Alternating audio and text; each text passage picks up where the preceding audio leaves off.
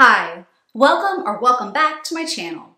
Today we're going to be talking about the rename method in Pandas, which can be used to rename your columns or your rows. In Pandas, lowercase column names with no spaces and underscores separating the words work best. So it's really common to need to rename the column labels. You can also use rename to update the labels of your row indices. So let's take a look at how it works in the Python Pandas code. By the way, you can follow along with all of the code I'm about to show you on my GitHub page. So go ahead and load in Pandas and alias that as PD. And I also wanted to let you know I'm working with Pandas version 2.1.1. I'm going to need some data to work with for this video, so I'm reading in a CSV from a URL. If you'd like more information on how to do that, you can check out my Read CSV video. Here's the top part of that data frame. You can see that we have some first names, last names, telephone numbers, and lifetime values for fictitious customers. So here's how rename works. You're going to be able to use it to rename the rows and columns of your Pandas data frame.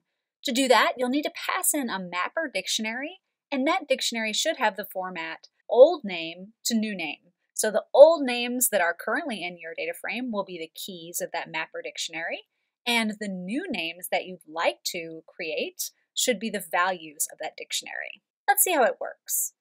Just as a reminder, here's the top part of that data frame, and let's say that I would like to rename this first name column to something like first underscore name, so that's easier to work with. Right now it has a space, and sometimes that's tricky to use in Pandas. So you might have tried something like this, df.rename, and then pass in that mapper dictionary, so first name to first underscore name. And maybe you've tried this before. If you go ahead and hit enter, you'll see that nothing happened. This first name is still there. And you may have thought, well, wow, this rename method really is not very good. Well, unfortunately, we have an error right now. We need to let Pandas know how it should use this mapper dictionary. We need to let it know to apply it to the columns instead of the rows.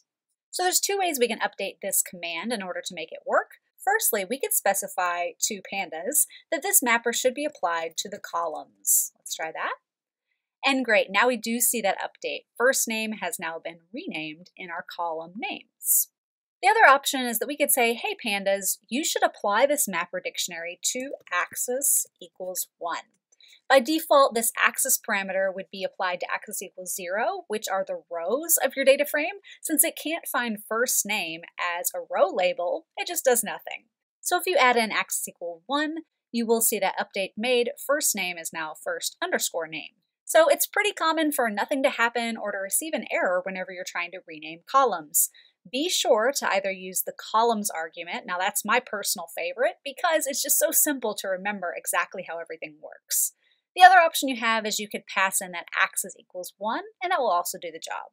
The rename method is also very flexible. Instead of just renaming the columns of your data frame, you can also use it to rename the rows.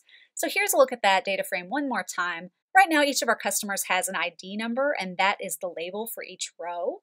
But if we'd like to change that, we can absolutely do that with rename. So let's go ahead and try it. Let's say that we'd like to rename one of those rows. And in this case, the current label is 4576. That's going to be that first row. And we'd like to update that with the string 4576, and we'll just add the customer's name, Sophia.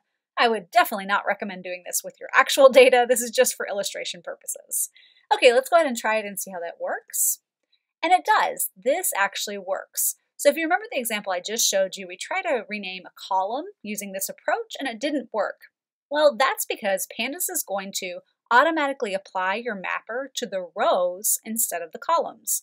In this case, it did find a row numbered 4576, so it replaced that label with 4576 Sophia. So this did work. Now, even though we know that this command does work, I would definitely recommend being a little bit more explicit here.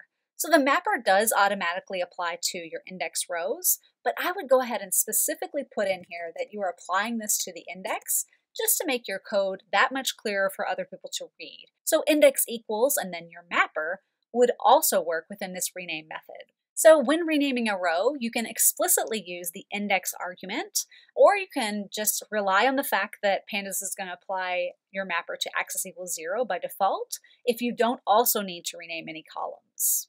Ready to level up?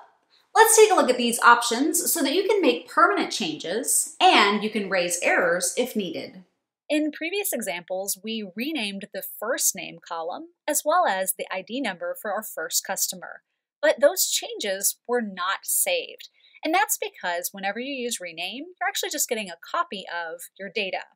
If you'd like to go ahead and make those changes permanent, there are a couple different things you can do. First, let's say that we've got a rename that we like. We want to rename this column. Well, one thing we could do is just replace our current data frame with the renamed version. Now, if we take a look at DF, we will have that change in place and we'll see first underscore name. So that's one option for you. Another option is to make a change directly to the rename method. Within rename, you can activate this inplace argument and set that equal to true. Now when you execute this, you won't see a return object, but if you take a look at the top part of the data frame, you will see the change made. So in this case, we're actually changing the last name column to be last underscore name.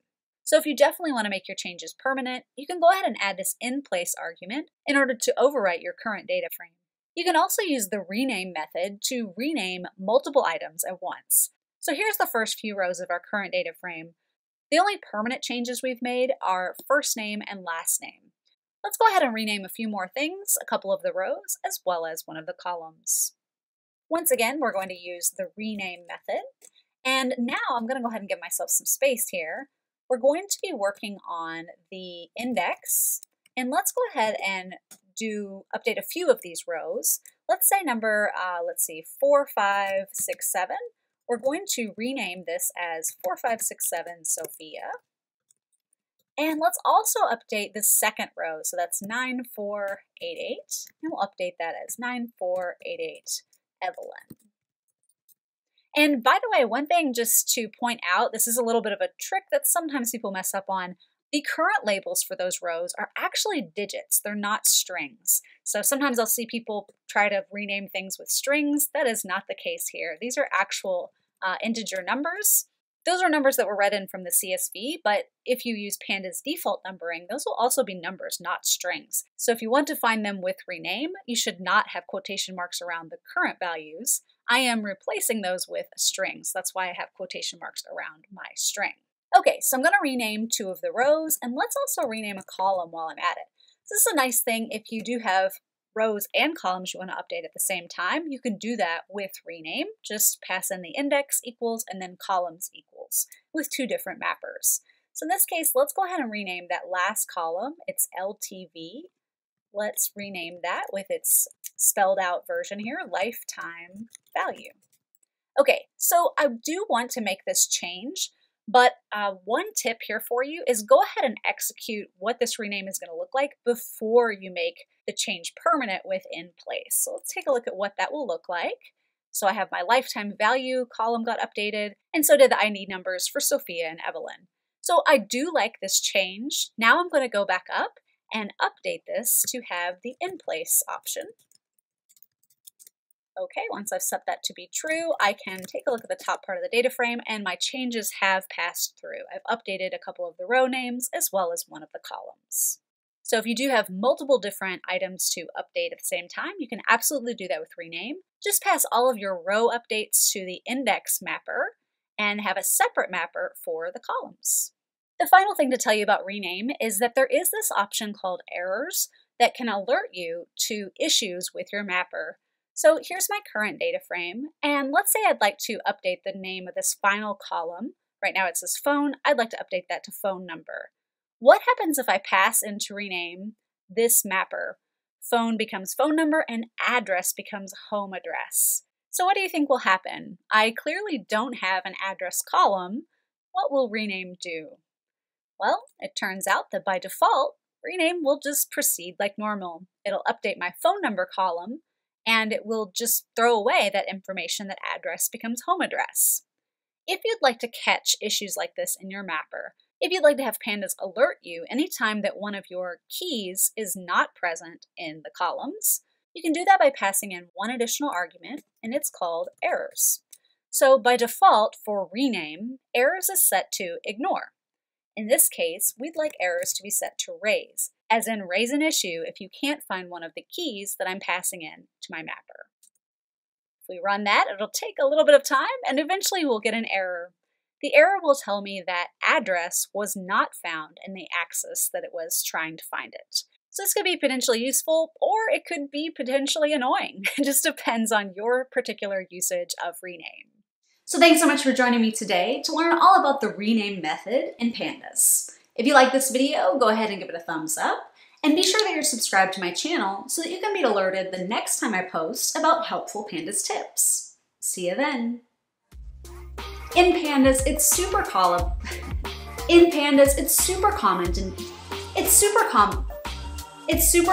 to